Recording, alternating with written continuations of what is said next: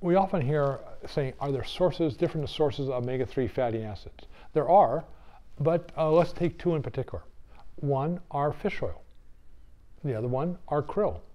Well, fish oil, how do we get fish oil?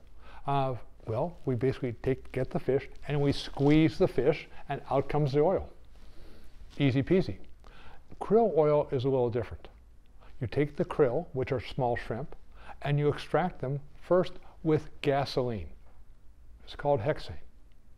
And then you take that gasoline extract of the krill and basically add nail polish remover. It's called acetone to precipitate out the krill phospholipids.